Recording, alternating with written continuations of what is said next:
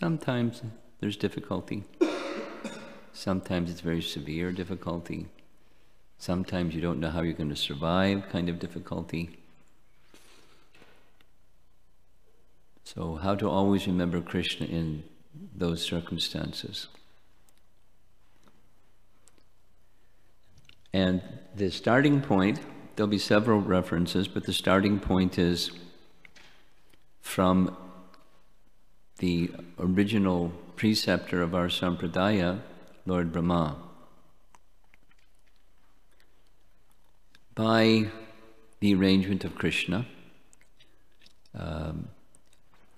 Brahma made a big mistake, more than a mistake. He made a big offense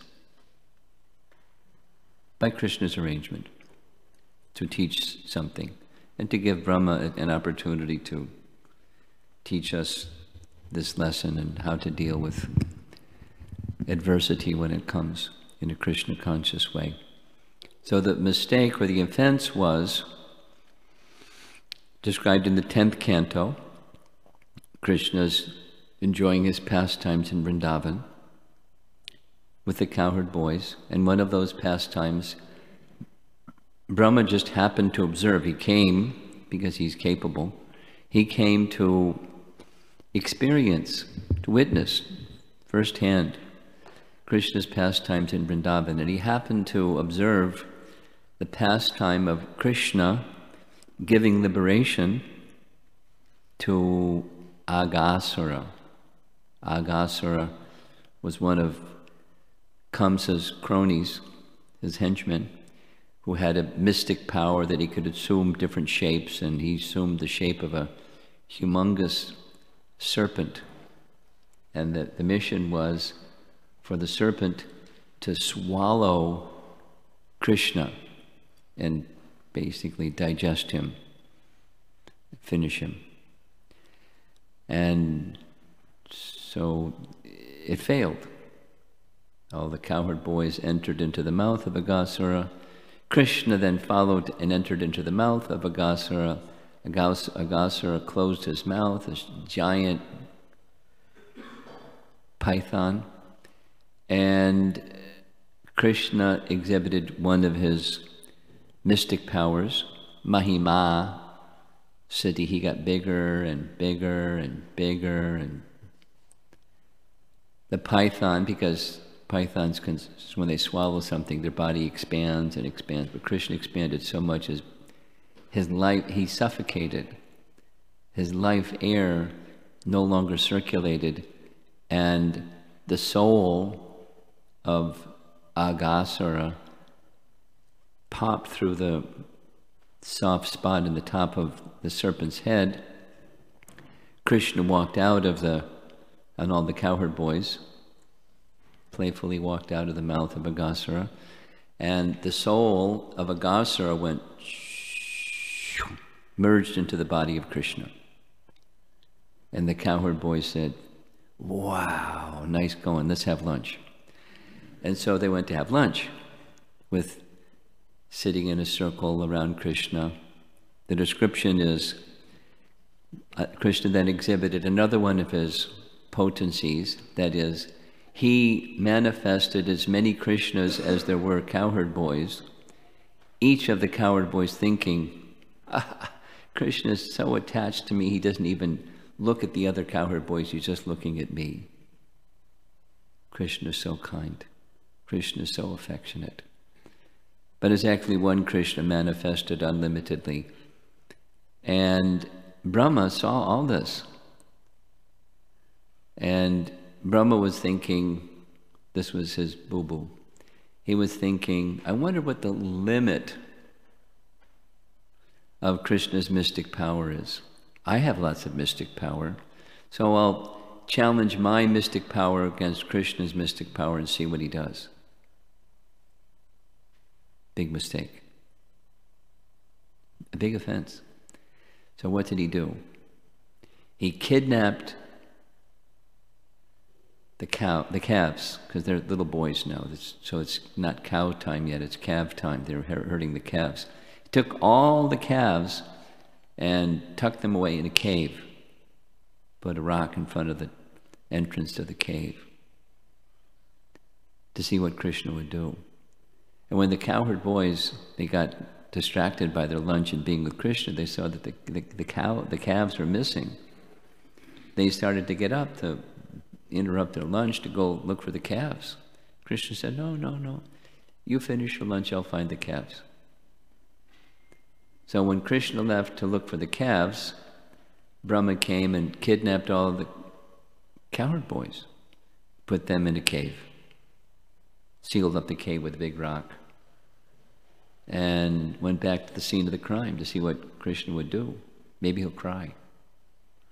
Maybe he'll fall at my feet and plead with me, please give back the cowherd boys and the calves. Let's see what Krishna will do. That's not what Krishna did. Krishna manifested identical forms of all the cowherd boys and calves. It's a wonderful pastime. There's details and details. In Brahma's time, it was a moment. In earthly time, it was a whole year. So for a whole year, Krishna, looking exactly like each one of the cowherd boys and each one of the calves, went back home because the parents of the boys had so much affection for Krishna that they wished to have Krishna as their son. Although mothers naturally love their children, they had more affection for Krishna. So privately, their hankering was that parental affection towards Krishna as their son. So Krishna fulfilled their desire for a whole year. Krishna was their son. And the cows, they wanted Krishna as their calf. So Krishna became their calf. And Krishna directly took milk from the cows as a calf. Now, what mothers can't tell their child from another child? No such thing. But Krishna is so expert, not only can create calves and children, he can exactly replicate their voice, their mannerisms, their temperament, their appearance, everything. They weren't robots. They were identical features of each one of the cowherd boys and calves. And this went on for a whole year. Really nice pastime. So, while that was going on, Brahma came back on his time to see what Krishna would do, and there were all the calves and all the cowherd boys. So we went back to the cave, and they were in the cave. Then he went back, and they were sitting around having lunch. And then Krishna smiled, and for each one of the calves and cowherd boys, he manifested simultaneously, along with the form of the boys and the calves, forms of Narayana, surrounded by everything. All the potencies of Narayana, all the material potencies, all the demigods, all the great rishis, and the personified Vedas, each one. It was a big assembly. And they're all big cacophony of sound. They were all offering prayers to Krishna and Vedic hymns.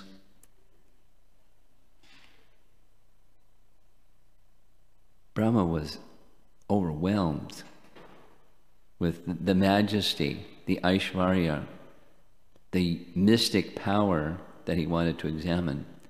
Krishna showed him. And then, as mystically as all of those appeared, the calves, cowherd boys, and the forms of Narayan, they all disappeared. Poof. It was just Krishna. Because Krishna is everything. He can manifest or he can withdraw everything, just at will. He doesn't need to go to the office and get an education and get hired and go do something. He just wills it and poof. and he can withdraw it, poof, just like that. Because he's all powerful. It's not, it's not, there's no limit. Not so-called all powerful, but really he can't do certain things. He's all powerful. He doesn't have to lift a pinky. He just has to will it and poof. Because his potencies act according to his will. So Brahma he fell to the ground before Krishna and stood up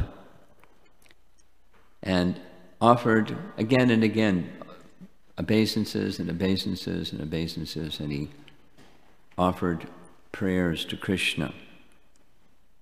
And the prayers to Krishna that Brahma offered, it's chapter 14 of Canto 10, because the offense, mistake, whatever, pastime, is the previous chapter, chapter 13, and what Krishna manifested.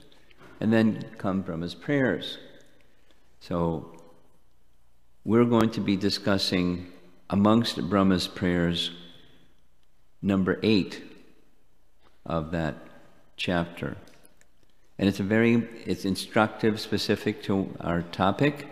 It's a very important verse, there we go, for the devotees to understand and take shelter of.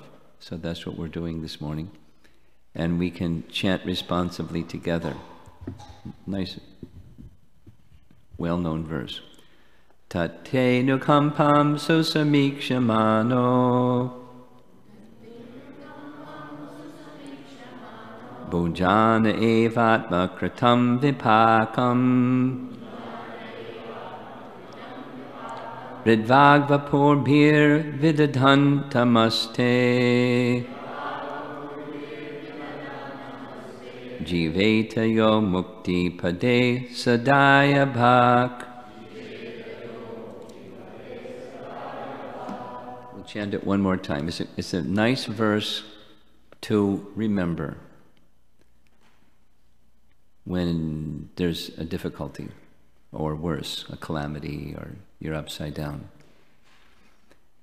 Tate nukampam susamikshmano bhunjana evatma kritam vipakam ridvagvapurbhir vidadhan namaste jiveta yo mukti pade sadaya bhak. So I put certain phrases in color because the translation corresponds color coded. Translation: My dear Lord, one who earnestly waits for you to bestow your causeless mercy upon him, all the while patiently suffering the reactions of his past misdeeds and offering you respectful obeisances with his heart, words, and body, is surely eligible for liberation, for it has become his rightful claim. Now he's expecting that he's going to get a big reaction. Not a karma reaction. In this case, it's going to be an offense reaction. That's what the reactions, that's vipakam, from his atma kritam, from his own actions, in this case his bad actions or his misdeeds. He's going to get spanked. And he's not going to invest an effort to neutralize the reaction or plead with Krishna to make his reaction less, minimized. He's ready for whatever is going to come. That's the message. Here it comes. And I'm expecting, my faith is te nukampam, anukampam, this one, anukampam. I know that your mercy is going to come. then the mercy will come in the form of this reaction. And what I want to do, instead of endeavoring to neutralize the severity of the reaction, is one thing. Hrid Vag Vapur Bir, with heart, Hrid, Vak, my speech, and Vapur Bir, with my body. I will offer obeisances to you in all three ways, just taking shelter of you. And Jiveta yo mukti pade sadayabak. The last line is very important. Jiveta, Jiveta indicates that you just have to live. We'll hear from the commentary of the Acharyas. Just live, in this case, means, we'll hear, it's live, stay fixed in devotion. Live a life of devotion at the feet of the personality of Godhead. And for one who does so, mukti pade. Mukti pade literally means giving of liberation, mukti pade. Sa dayabak. Sa dayabak means rightful claim. And I could say it all now, but I'll wait for because this is such an important verse that many of our acharyas have commented on it. It's mentioned specifically by Rupa Goswami in our Nectar Devotion. Here's what Prabhupada writes. This statement, this verse that we just recited, of Srimad Bhagavatam should be the guide of all the devotees. And the solace is we just stay in Krishna's service without trying to neutralize the severe reactions that may be coming to us from our past Atma Kripam, our past misdeeds. And take solace that Krishna is kind, and Krishna is doing, specifically in the lives of devotees, there's a purpose. We may not understand in the moment what the purpose is, but there's a purpose, and we'll hear in the commentary just in a moment what that purpose is. If the devotee passes his days in that spirit, it is certain that he is going to be promoted to the abode of the Lord. Because as our topic for this weekend, always remember Krishna, never forget Krishna. That's one of the processes of bhakti that was discussed in the question-answer session previously. Remembering Krishna is one of the 9 processes of bhakti. Shravanam, Kirtanam, Vishnu, Smaranam, remembering Krishna. It's a bhakti process, and it's a co-factor with other activities of bhakti. We also discussed that, but it's just that remembrance of Krishna alone. It's the way that Prahlad achieved perfection, remembering Krishna always. Perfection. He went back to Godhead. So we will also just remember Krishna. So how do we take the circumstance? How do we address ourselves to the circumstance? Let's hear from the BBT. And I'm going back to the verse because the words become important.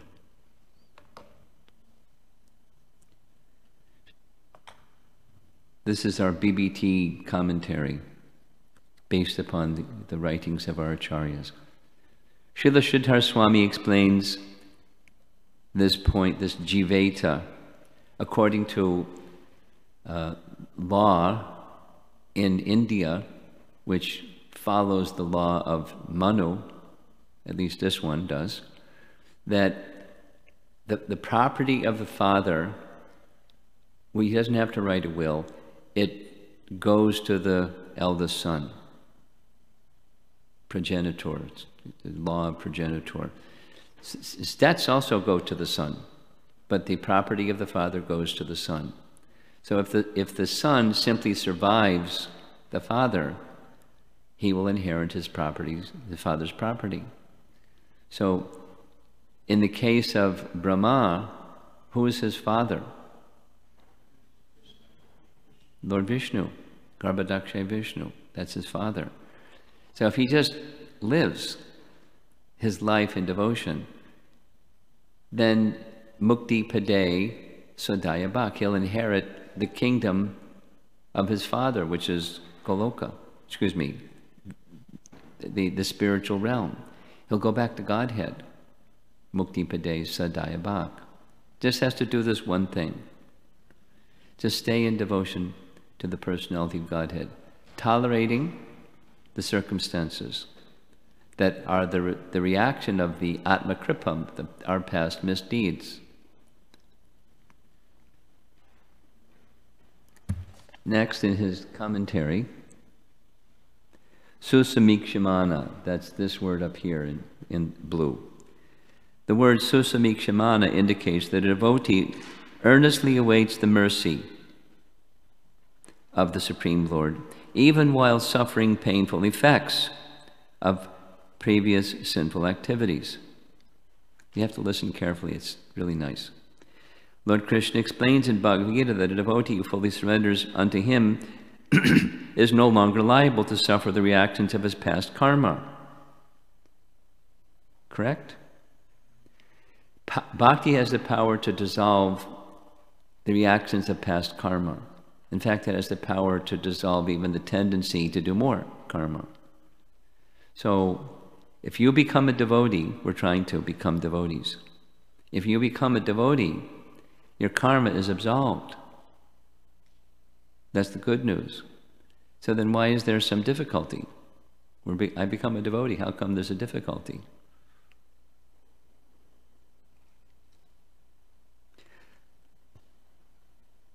However, because in his mind, the mind. In his mind, a devotee may still maintain the remnants of his previous sinful mentality. The Lord removes the last vestiges of the enjoying spirit by giving his devotee punishments that may sometimes resemble sinful reactions.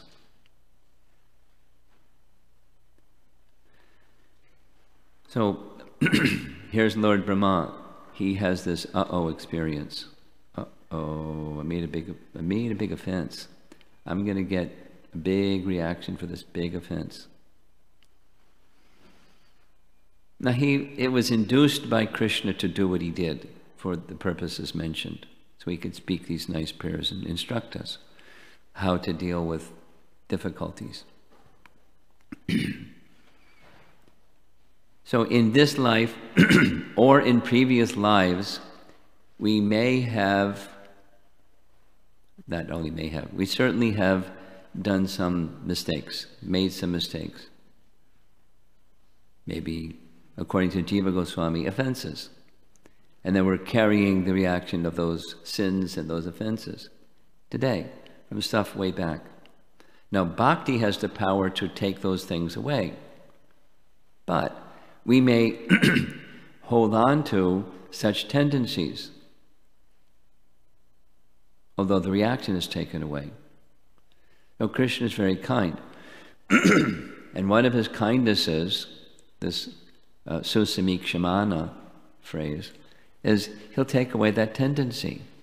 And one of the ways to take away the tendency is to give us a circumstance that looks like tribulation. It looks like a sinful reaction. And the purpose of that circumstance that looked like a sinful reaction is to take away the tendency, to let go of it. Now, it doesn't guarantee we're going to let go of it, but it's the opportunity to let go of it. We can still hold on to it and whine and complain, how come I'm undergoing some tribulation? And still hold on to the tendency. But it's a special kindness. Tribulation for a devotee is being described by our acharyas that way. So now, what's the purpose of creation? One of the Rath Yatras that we had down by the lake, at least the festival at the lake, I was introduced to one Chinese lady that had been coming to the temple. Her name is Tu, T-U. It's a very short name, Tu. So when I was introduced, she said, I just have one question. And what's the one question? Why creation?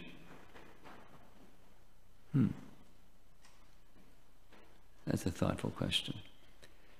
So in this purport, it's actually two main purposes, but one of those two main purposes is the living entities that have misused their free will, they have a rebellious spirit against Krishna,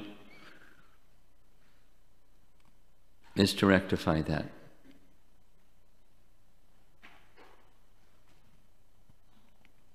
The purpose of the entire creation of God is to rectify the living entity's tendency to enjoy without the Lord. So that's the tendency. If you recall, I mentioned Prabhupada was speaking about one lecture in San Francisco in 1969 about crushing the seed of material absorption. We spoke yesterday evening about nirvana. That's nirvana.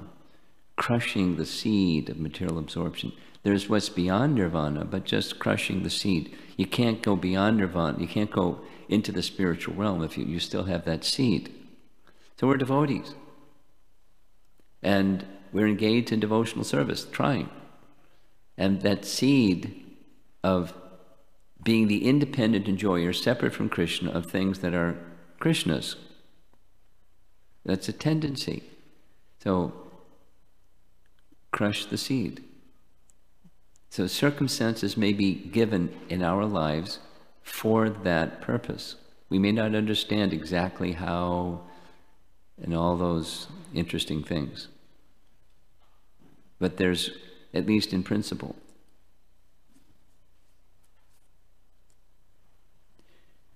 Therefore, the particular punishment, now it's not exactly a karmic punishment because there's no karma, but the punishment given for a sinful activity is specifically designed to curtail the mentality that produced the activity.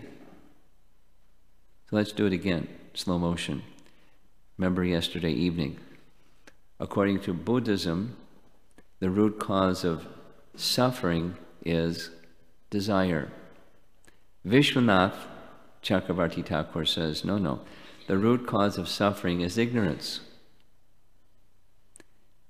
The primordial ignorance is ignoring Krishna. And from ignorance comes ignorant desire. Because there's a soul influenced by ignorance, then you desire ignorantly. And from ignorant desire comes ignorant activity. And from ignorant activity comes ignorant reactions. Vipakam in the verse. We're suffering because of ignorance. And the cure is take away that ignorance, take away the ignoring Krishna. So we're devotees. We're trying. This question came yesterday in the question and answer session about, is nirvana a kind of bad attitude towards Krishna? Well, it's ignoring Krishna. It's ignoring Krishna. The ignorance still remains. So if ignorance still remains, what's going to happen? Suffering is going to... You can undergo anesthesia for some time and not feel any pain. When the anesthesia wears off, you're going to feel the pain of the surgery or the dental extraction or whatever it is that you are under anesthesia for.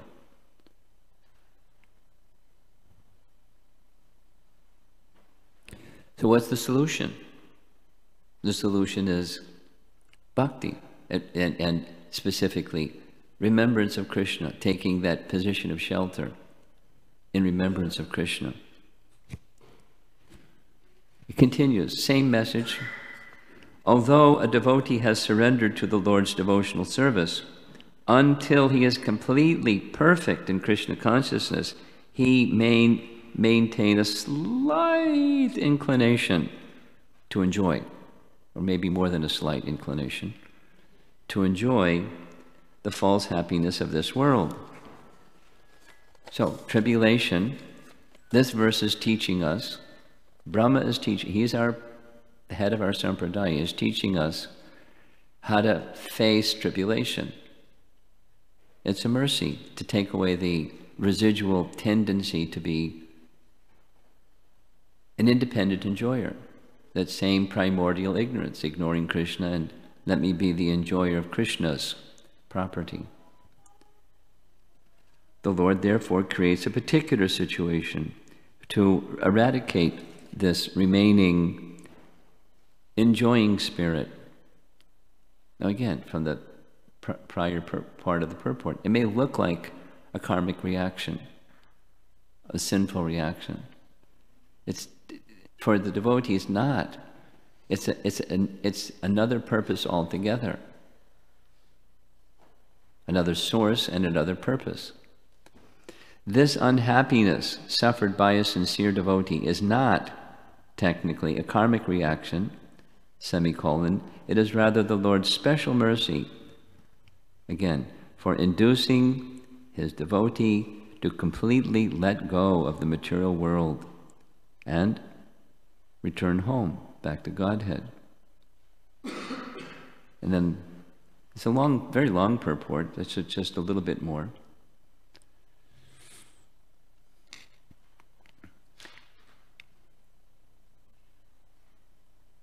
A sincere devotee, we're trying to be sincere devotees. So there's a quality that sincere devotees share. They earnestly desire to go back to the Lord's abode.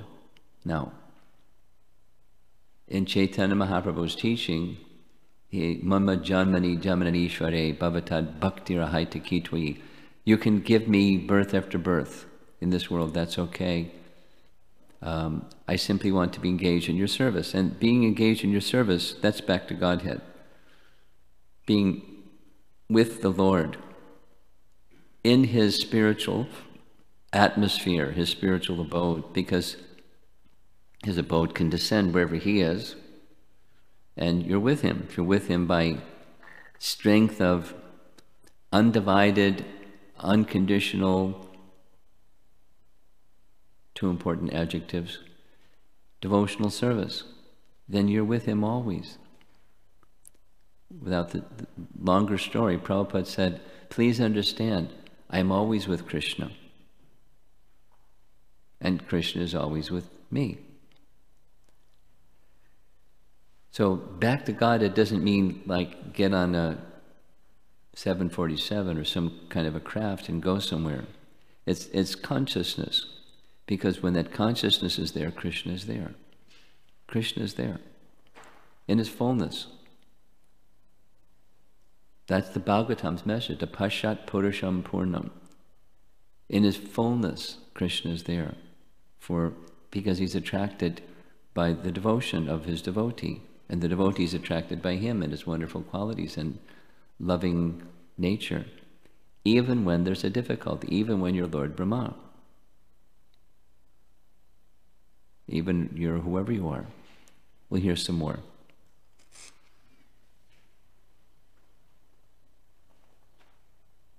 Yeah.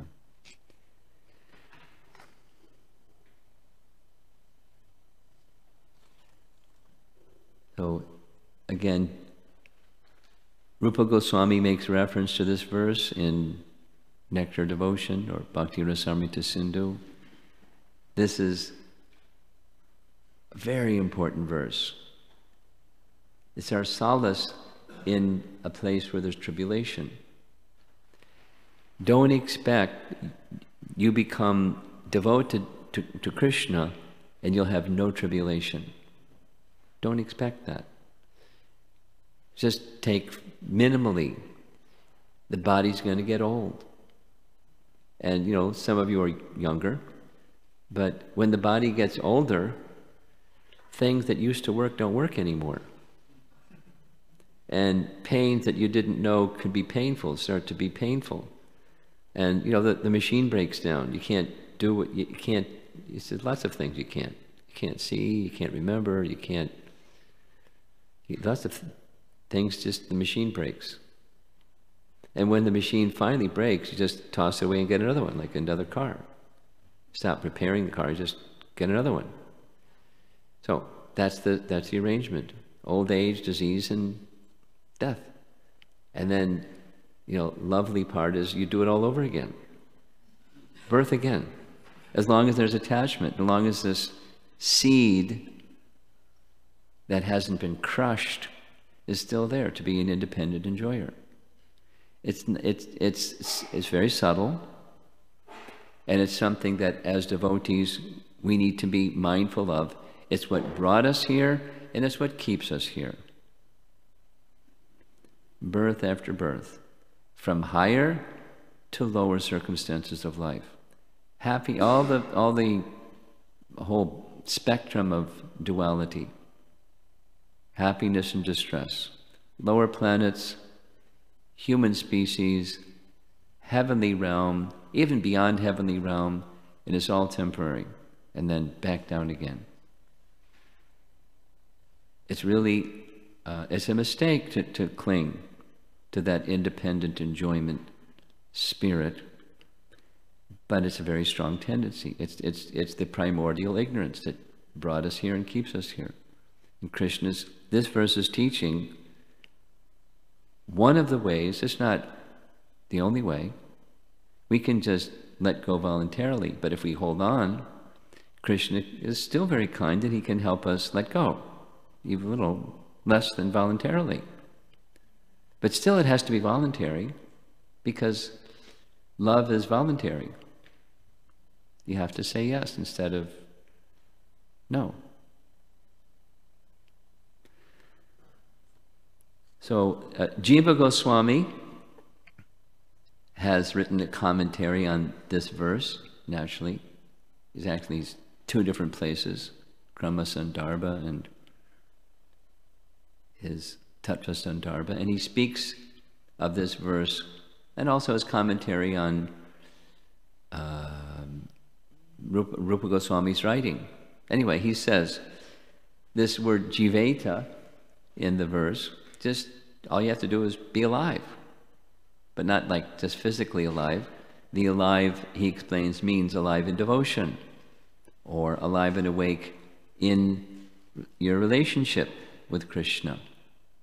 That's what's required. Just do that through the tribulation.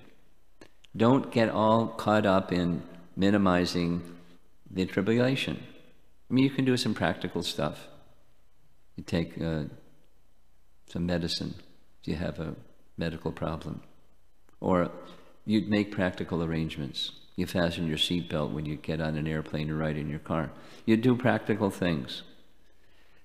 But tribulation is going to come, and you're expecting it.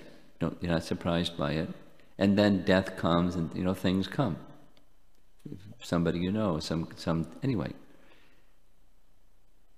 Just stay awake in your relationship with Krishna. And Vishwanath Chakravarti Thakur also comments, it's nice and it's long, but I'll just make reference to something specific here. He makes reference to a similar verse in the Bhagavatam that comes in relation to Prithu Maharaj. The image is kind of blurry, but it's on my computer it's not. This is Prithu, the coronation of Prithu and his wife Archie. And there, at the function of his coronation, Lord Vishnu comes. And there's Lord Shiva offering. So many offerings are made to King Prithu. He's an incarnation, Shaktivesha avatar. And when Lord Vishnu appears at that sacrificial arena, there's a long section of prayers. And one of those prayers says, Yata chared bala hitam pita svayam. Bala is a child.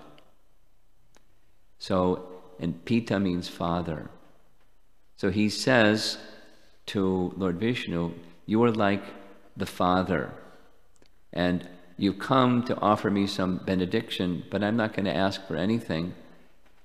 You know best, because you're the Father and I'm just the child. And so, as a father, not waiting for the son's demands, does everything for the benefit of the son. Please bestow upon me whatever you think best for me. That's the right attitude. That's what this verse of Lord Brahma is teaching, according to Vishwanath Chakravarti Thakur.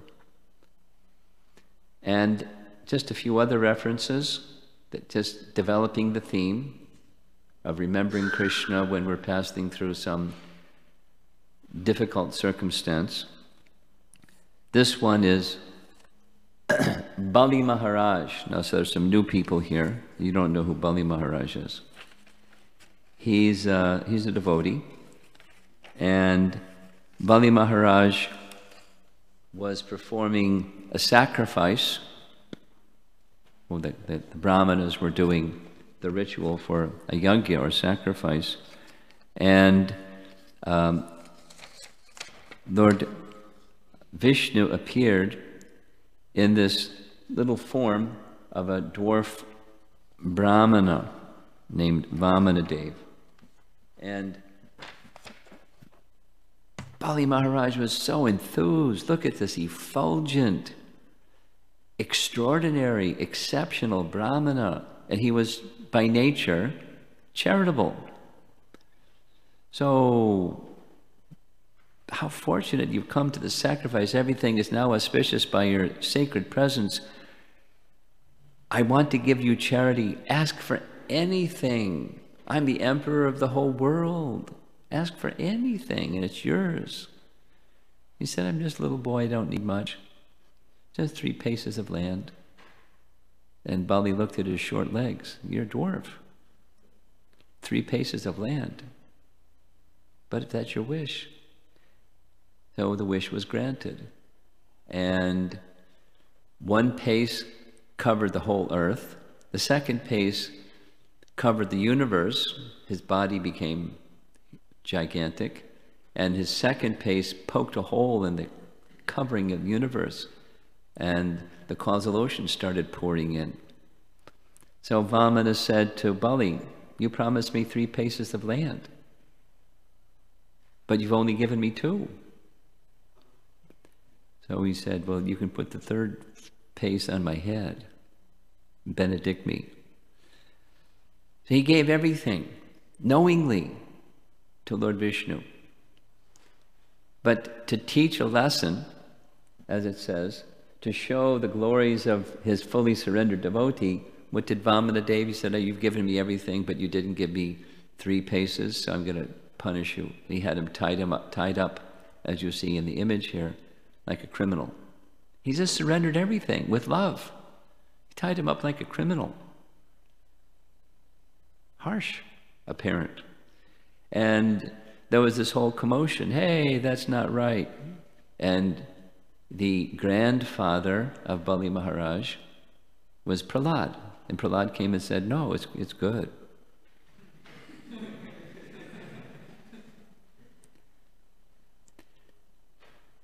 And then Lord Vamana spoke some words of appreciation and glorification of Bali. And essentially he said, I did this tying him up to show his greatness. Because he didn't protest. He didn't try to, hey, wait a minute, I did good, now you're giving me punishment. That's not right.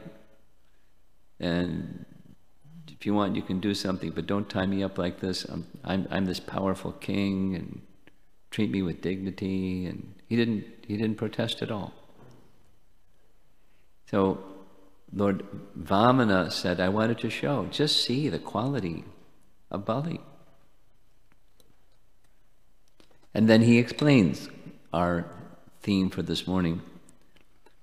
A devotee is sometimes put into adversity while executing devotional. This is the verse spoken by the Lord, Vamana. A devotee is sometimes put into adversity while executing devotional service. In adversity, everyone laments and becomes aggrieved, but by the grace of the Supreme Personality of Godhead, a devotee, even in the worst condition, can understand that he is undergoing a severe examination. We don't like exams, academic ones for sure. And then there's life exams. And when you're a devotee, you don't want to be examined, you want it to be like things are nice. But sometimes there's an examination.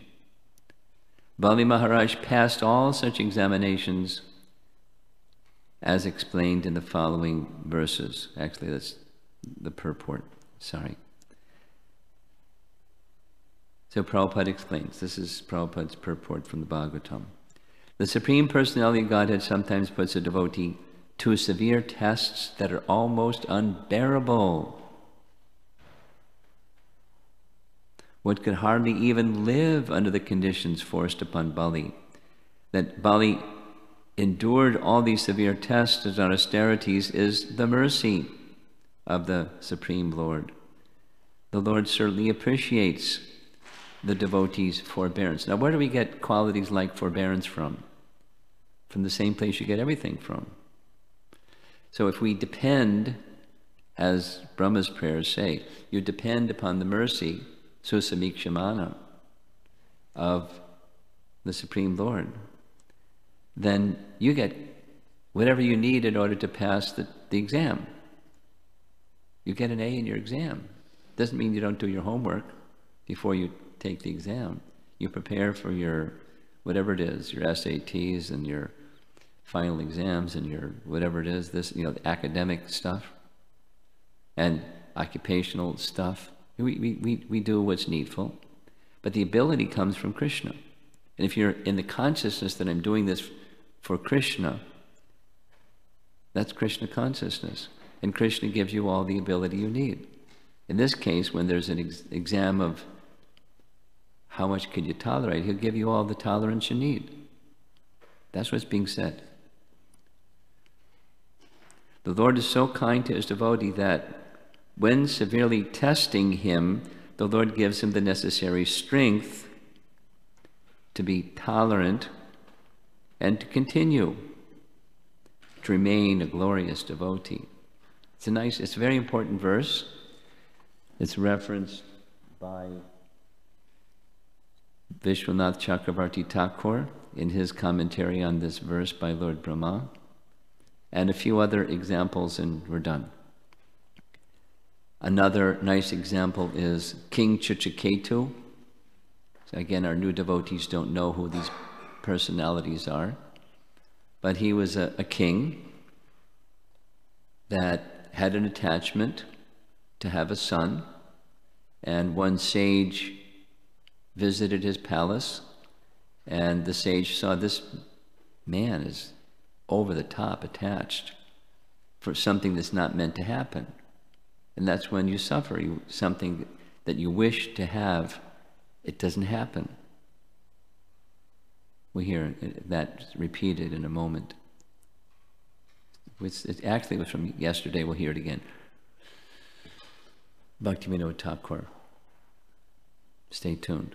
When we want something to happen and it doesn't happen, very intensely we want something to happen, it doesn't happen. We feel some pain, some unhappiness. So the king wanted a son, wasn't to happen. A sage, Angira Muni, gave this arrangement by a yajna that he could have a son that would be both happiness and distress. The king was very happy, the son was born, but then the co-wives poisoned the little baby, and he was sad, very sad. So Narada came and gave him instruction in how to bear reverses that come in life. It's exactly our topic. And it's without attachment to the circumstance. It's possible if you're attached to the Supreme Lord. That's bhakti. If you always remember Krishna, then the circumstance doesn't cause distress. So the king was very elevated. He got it. And he went and left his kingdom, took a situation of exclusive devotion to the Supreme Lord. He became a highly elevated personality in a heavenly planet in his very lifetime.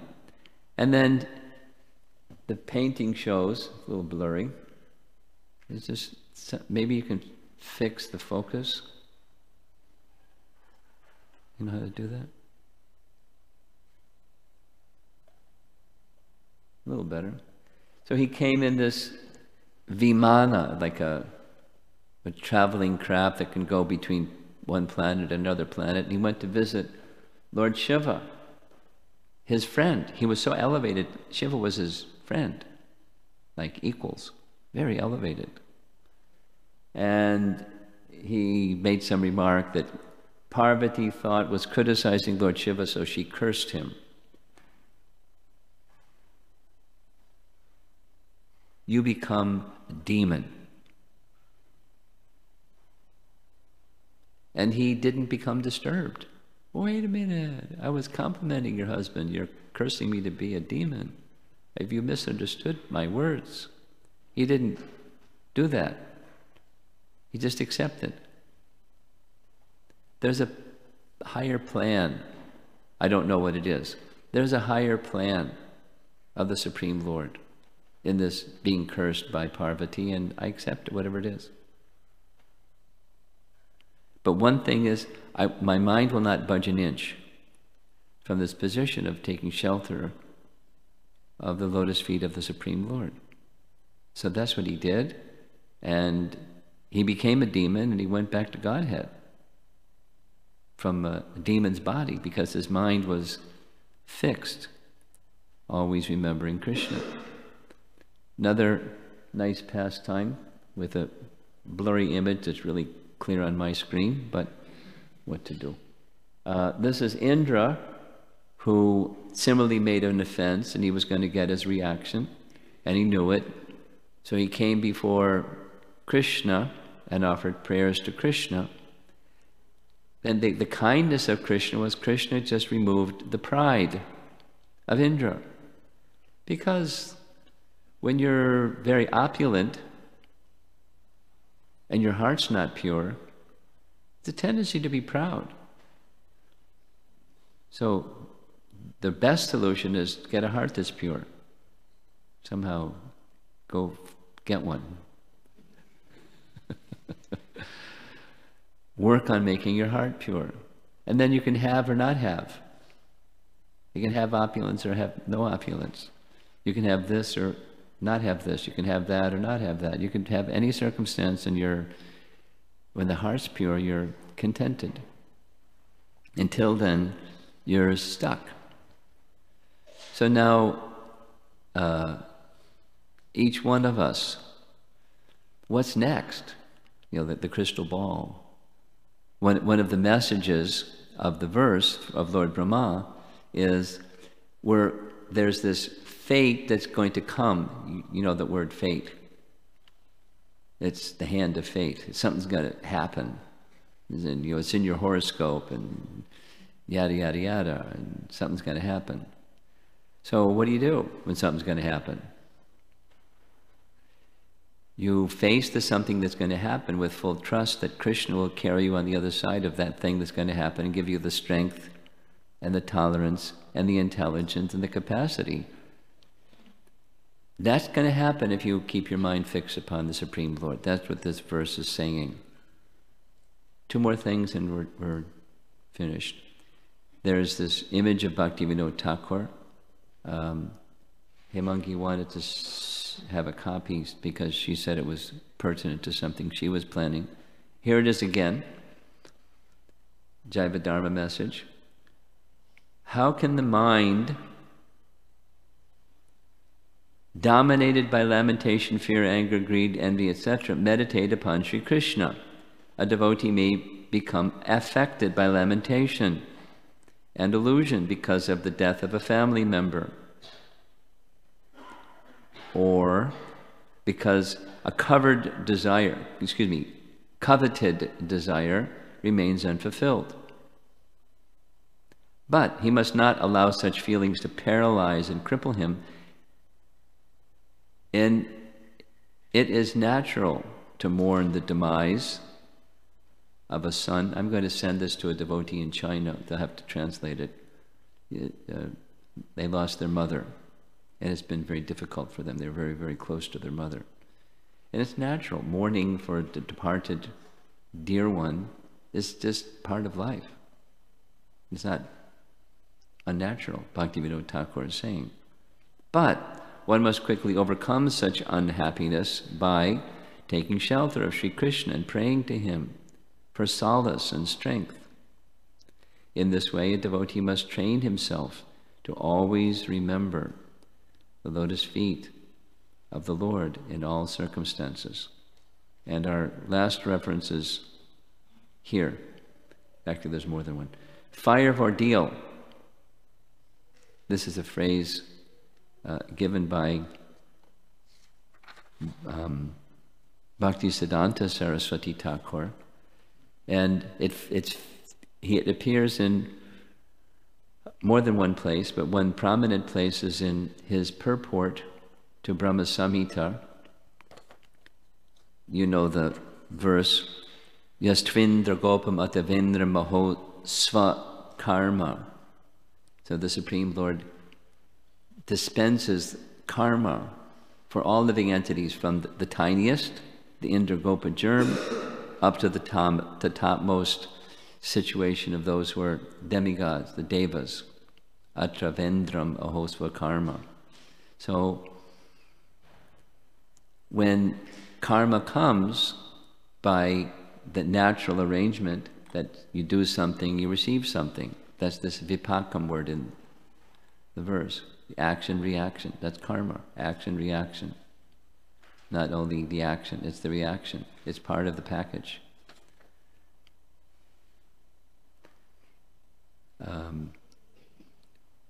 Bhaktisiddhanta's purport, very short.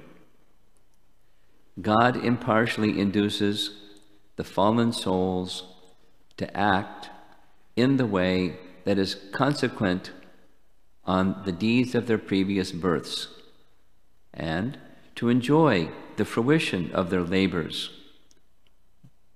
That's for the non-devotee, all living entities. But out of his great mercy to his devotees, he purges out by the fire of ordeal the root of all karma. So, what's the root of all karma? It's ignorance. Because behind desire, ignorant desire, is ignorance. So, namely, nescience. Nescience means ignorance. And from ignorance comes ignorant desires. So, it's the same message. The ordeal that the devotee is put through, I'd like to see a show of hands of anyone who has never been through an ordeal in life. We've all had that experience. When you become a devotee, it's not that ordeals stop, but there's another purpose behind it. It's to uproot nescience. And what flows from nescience? Ignorant desires, evil desires, and then evil activities and things that cause bondage and suffering. That's the purpose behind it. It's like, you know,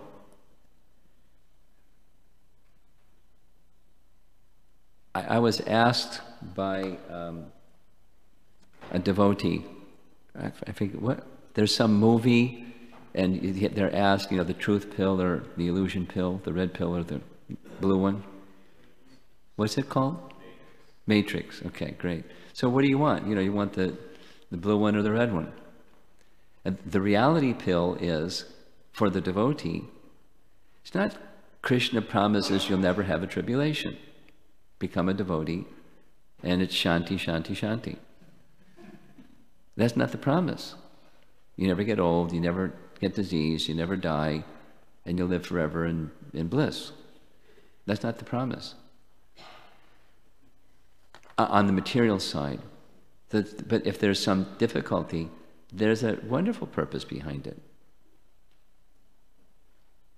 And that's this fire of ordeal message. Look at the verse. It's text 54 of Brahma Samhita, if you want to go back and read it again. 2 other references, and I'm done. Bhaktisiddhanta spoke about this from time to time, and it's natural that a great acharya is addressing the feelings and the needs and the false shelters of people of this world, his audience, his students. So in Dhaka, Bhaktisiddhanta spent a whole month lecturing on one verse. He wanted to prove or demonstrate that within Srimad Bhagavatam there's unlimited meaning. So 111 Bhagavatam, he spoke on one verse for a whole month and never repeated himself. So there. And he could have gone on for months.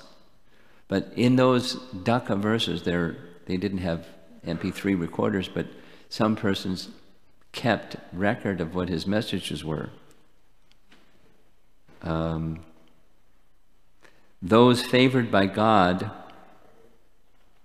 find their paths set by thorns. Let me not desire anything but the highest good for my worst enemy. Supposing somebody causes you pain, how do you address that? Desire their good.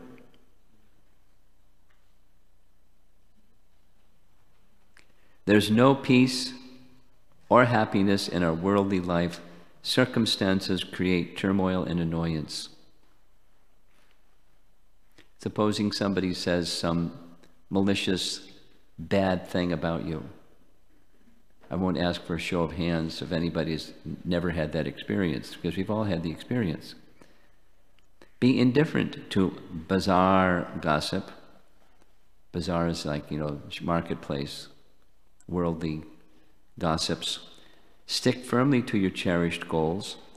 No lack or impediments of the world will ever stand in your way.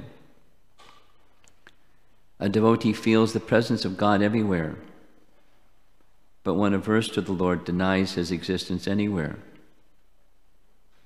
And then another, chant the Mahamantra loudly and without attachment. This will drive away inertia, worldly evils, and pests. It doesn't mean just mosquitoes.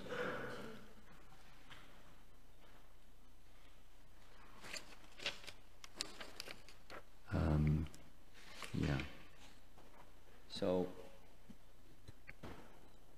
there's additional examples from our scripture, and they're really nice, but I think the message is clear. Always remember Krishna, and never forget Krishna, even when it gets tough. In fact, it's a privilege when things get tough. It's a special kindness of Krishna. He's Hari. Hari means one who takes away. But when he takes away things that are inauspicious, with the same thousands of hands, he gives auspiciousness in its place. He's not unkind. The affinity for being an independent enjoyer, that's our disease. It's the root, ignorance. And he's kind. He wants to help us.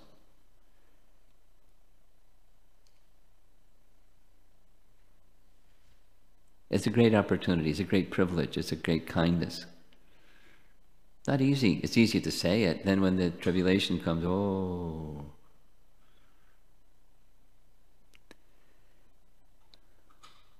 An important message. Because we live in the world of duality. And sometimes. Sometimes it's good fortune. Sometimes it's ill fortune. Sometimes it's honor. Sometimes it's dishonor. Sometimes it's hot, sometimes it's cold, sometimes it's Arctic cold. It's the place of duality.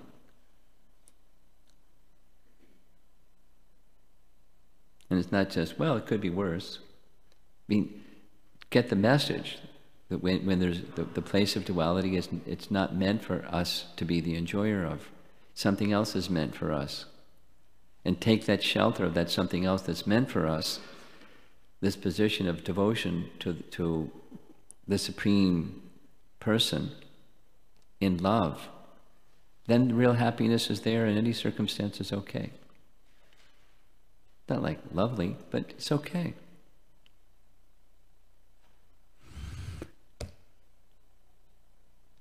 Anything, any comments or questions?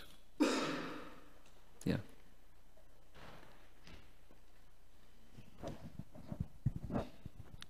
Hare Krishna, Guru Maharaj. As we understand that Krishna gives the strength to the devotees to go through the testing circumstances, is there anything from my side, that any prerequisite that we have to do?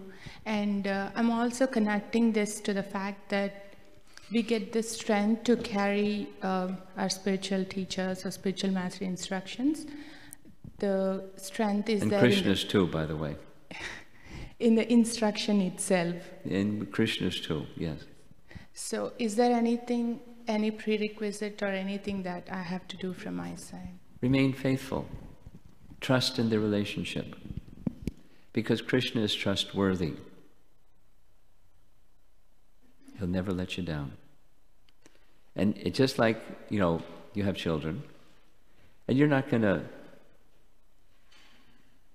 act cruelly to your children, but you may sometimes deny something they want. You may negotiate with them, but there may be some things you just deny. And it's not out of cruelty, it's kindness. And a child or a devotee of Krishna that understands the Master is trustworthy, they won't complain. Because they understand that the place that it's coming from is kindness, that the being deprived of something that you want, or whatever it is, that the feature of duality that's coming your way, it's kindness. So it's faith that's not conditional.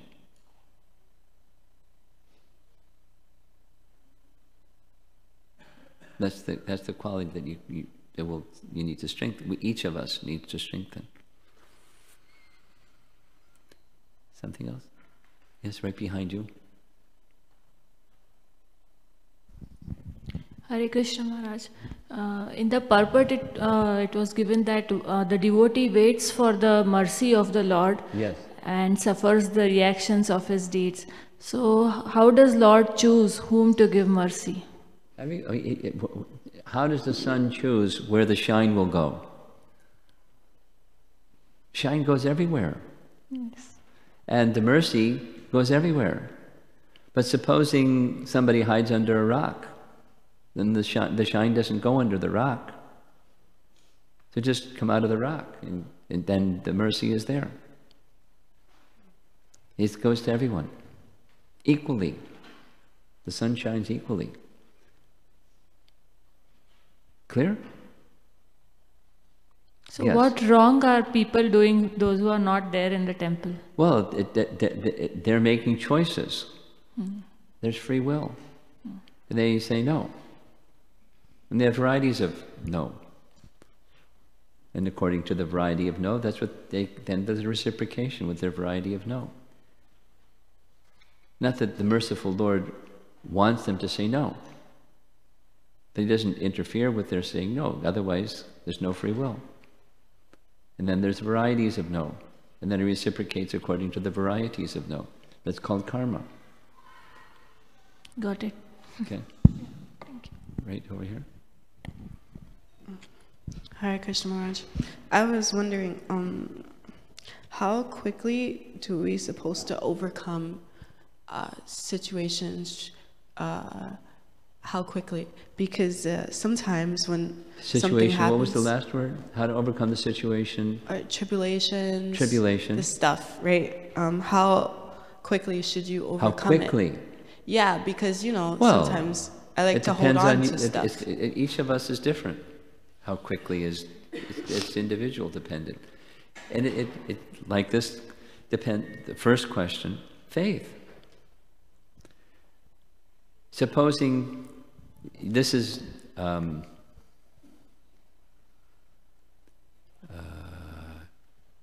Jagadananda Pandit. Supposing you want to cross a river. Supposing you're foolish and you want to put one foot in this boat and one foot in that boat because you can't decide which boat you want to use. Jagadananda advises, don't try to cross the river with one foot in two different boats. You'll end up in the river. So, we're trying to cross the river or the ocean or the material existence. And depending upon where you place your feet, it's going to be different experience. So, at least in principle, Jagadananda is advising, please be clear. The mission is to cross the ocean of material existence and put both feet in the boat of bhakti. No, but well, wait a minute. I'm new here and I'm not ready for both feet in one boat. Then we'll struggle. Okay, I have another. So I was thinking, right? When Krishna eradicates things that are not good for devotees, well, personally, I perceive that as the opposite of free will. Because Which is what? Mercy? Why is it the opposite? Because you don't have to let go. Brahma didn't have to let go. He chose to let go. Bali didn't have to let go. He chose to let go. And we also have a free will choice. You can say no. Or you can say yes. And sometimes Krishna just pulls it from under your feet. You know? No, there's free will. Yeah? The circumstance is outside of our control. But the free will choice, how you respond to the circumstance, isn't taken away. There's a very interesting book, trying to remember the author's name, Man's Search for Meaning, Viktor Frankl. You can take note. It was written during World War II. He was a Jewish psychologist in a Nazi concentration camp. He didn't write the book when he was there, he wrote the book when he survived. And how he survived, he explains in the book. How he survived the ordeal of the concentration camp, and how Krishna helped him survive the ordeal when he was being dragged off to the gas chamber. It's in the book. But one of the things he says is, on this point, one thing that cannot be deprived from any man in circumstances that are outside of their control. There's sometimes circumstances you just can't do anything about. Here comes this Arctic cold. You can't do anything about it. But the cold, you can choose how you're going to respond to it.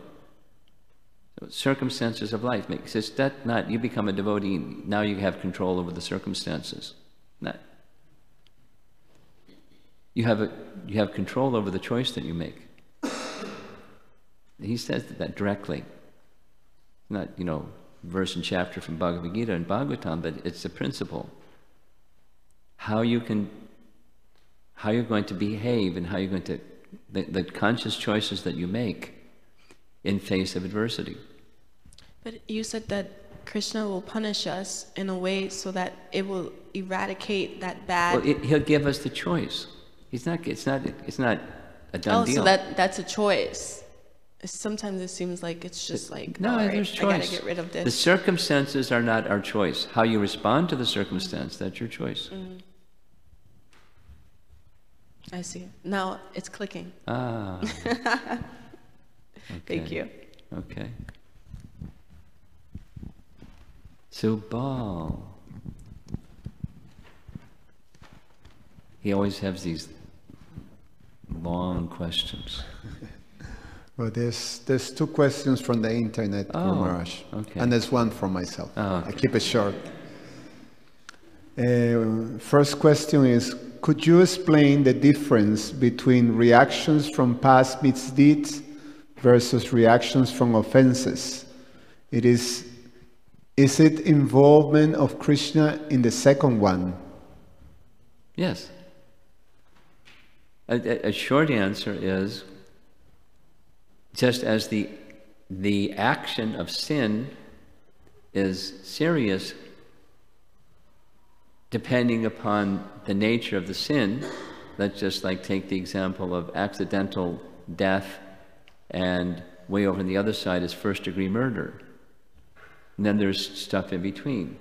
So punishment by law is dependent upon the nature of the crime.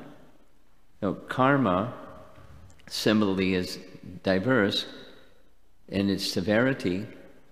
Sin, and its reaction to the sin, is diverse.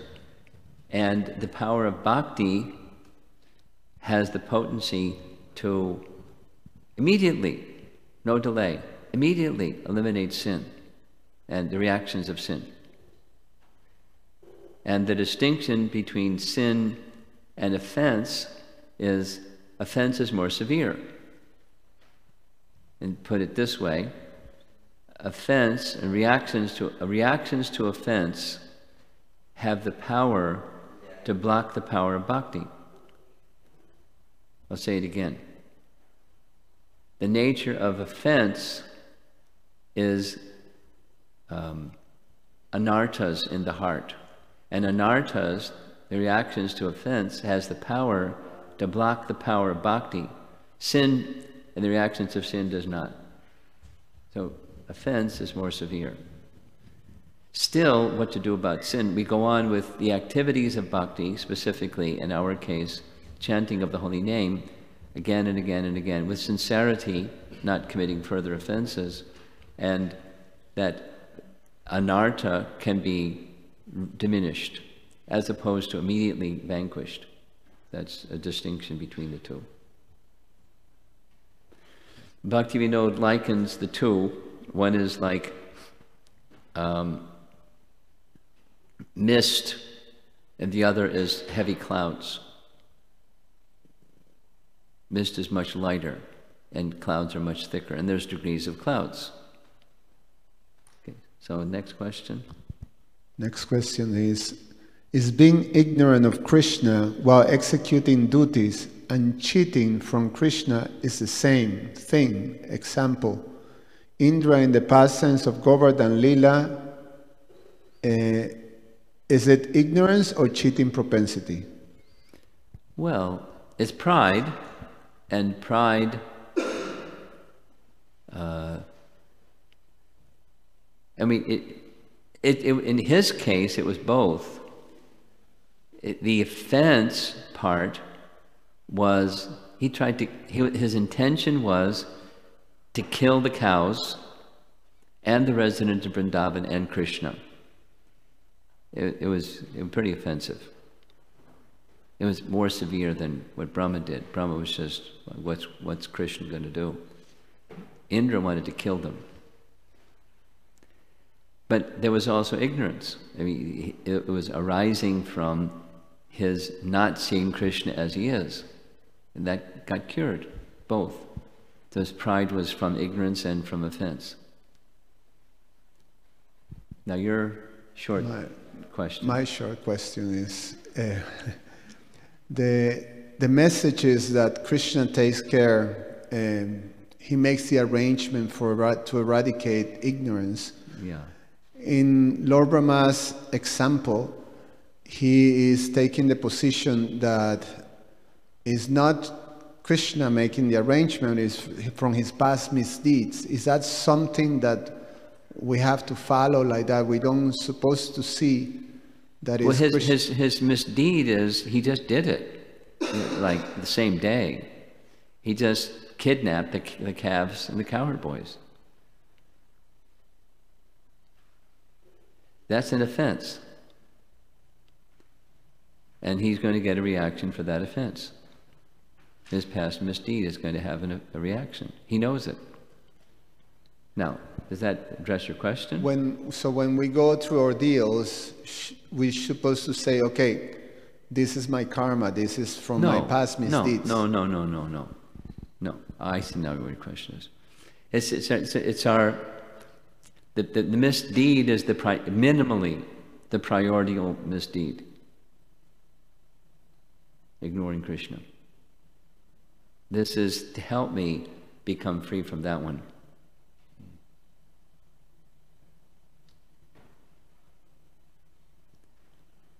It's in the purport. Read the purport again.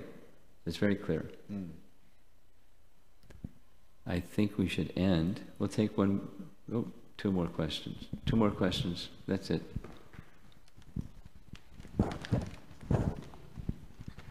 Thank you.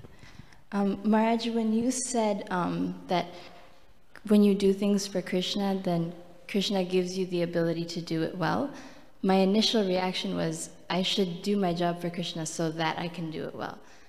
And I feel like that's a really manipulative way of thinking. And I'm wondering how, I'm so used to thinking that way, how can I change that into like a service mentality? Love. In one word.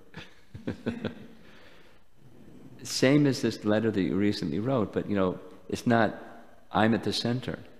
Love is, the other person is at the center. That's what love is. The interest of the beloved, that's my interest. Not the interest of the beloved can take care of my interest. The beloved can take care of me. That's selfish. The other is the interest of the beloved. That's my interest. That's love. And so we're not there yet. Instead, it's lust. Love has been transformed. It's about me. And lust doesn't just mean, something gross sensual. Lust is exactly as you were quoting. I want to be the enjoyer of stuff. I'm at the center. It's Maya. So in Maya, I'll get, Krishna to take care of my stuff. And then it's business. I'll do because he'll do. And if he doesn't do, wait a minute. I might check out. Either explicitly or silently or emotionally. So the cure is love, and we have to cultivate that. That's the bhakti, sadhana bhakti is the cultivation of that. Now you can do sadhana bhakti because I'll get the good thing. According to what we heard yesterday, Bhakti Vinod and Vishwanath say that's what Vaidhi Bhakti is, because I'll get something and I don't want the punishment of not getting the something that I want, of being deprived of that something that I want. That's Vaidhi Bhakti. Now, what to do about that? You're questioning. That's your very question. How to get to the stage of love, and the acharyas tell us we go on with the hearing process where purification takes place and the compass starts to move towards Krishna. And then it becomes the real, and then bhakti begins. Those phrases in the Bhagavatam. Because the other is, selfish. That's Vaidhi. I don't want to suffer, I want the happiness. I want the good thing, I don't want the bad thing. It's me. And bhakti is the mature stage. It takes time to get to the mature stage. But then that's when the mind, you don't have to instruct the mind anymore. It goes. Until then, we have to instruct the mind.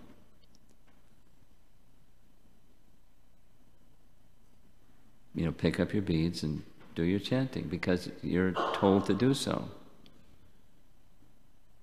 And it's good for you. Eat your spinach. It's good for you.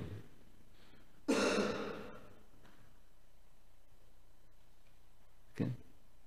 It's a more mature stage of bhakti that leads itself into a taste, attachment, ecstasy, love. It's a sequence. And in between us and that is the anartha-nivritti stage, where there's this stuff inside that's blocking. So we're still selfish. Krishna is in the picture for convenience sake. Gets me what I want, and I don't have to undergo the unpleasant things I don't like. It's a good business deal. He's a good customer for my business.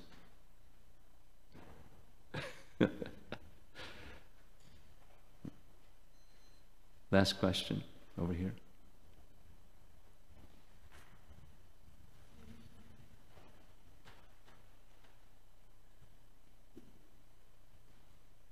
Hare Krishna Maharaj.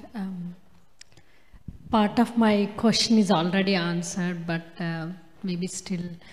You mentioned that my question was, when the tribulation comes, it depends on the tribulation how much you can, strength to overcome that tribulation and still take the shelter. Maybe one after the other, if it comes, you don't have the requirement is not overcoming the tribulation. That's not, the litmus test of how successful you are in Krishna consciousness. It may just be you endure the tribulation. Really nice example. I think I shared it. But anyway, here we go. In Toronto, it's record-breaking cold. Like 12 degrees Celsius, colder than ever before in the history of Toronto. It's colder in Toronto than in the North Pole. During this, while we're experiencing whatever we're experiencing. And there's 50 teams of devotees going out door to door, hoping they get inside a nice door, to sell Bhagavatam sets, because they made a pledge. And the Sankirtan leader is like, got Vaisheshika horsepower going. They're really inspired by him. And 50 teams of devotees in this cold are going out till they meet their quota, their pledge. Because he visited there and they made a pledge and they're going to meet their pledge. It's colder than the North Pole. So, who wants to go out? But they're going out. So they're tolerating. It's not like it's going to get warm because they're Krishna conscious. They're overcoming. They're just tolerating. Yes? So the test is not you overcome the tribulation necessarily. You may. But you stay faithful to the lotus feet of Krishna throughout. There's one thing. Krishna should be pleased. That connects with this question Sweta was asking. Okay? We have more. No, when we tolerate, while tolerating the mind, we are instructing the mind not to Yes. take the false shelter. Yes. But again, as in Bhagavad Gita, Sure. it tends abhyasa, Sure. but still goes. As long as that seed is not crushed, the mind is going to go there. Bhakti has the power to crush the seed and nothing else. Not your determination, willpower, good karma, and everything else. So what are the practical ways we could... You cultivate. Faithfully. Consciously cultivate. Going in the direction of relying upon Krishna only. That's Brahma's verse. Go back and read the verse, read the purport, and be happy. Srila Prabhupada ki jai.